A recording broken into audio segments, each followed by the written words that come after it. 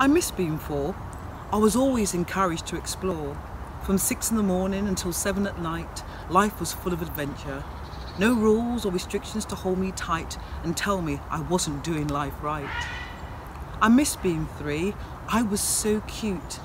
I would shake my hips, dance in the aisles. We never queued. My "I don't want to squeal" could be measured on the Richter scale of toddler attitude. So funny, so rude. I miss being 2. I found my height. My feet would do the stupidest things, giving my parents a renewed connection to worry and fright. My knees would buckle beneath me, my head greeted many flaws, and when I learnt to climb the stairs, they were framed with metal doors. I miss being 1. I was always in a daze.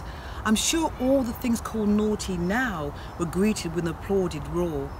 Sprinkled with an authoritative gaze, cuddles were constant, cries the best. Everyone came to my rescue with a vested interest. I'm 5 now. I'm sure I'll miss this age too. And as I sit rigid behind this desk at my first day at school, with a need to gain a permission to go to little people's room, take a sip of water, scratch my itchy feet entombed in these new shoes, I reminisce about the things I used to do.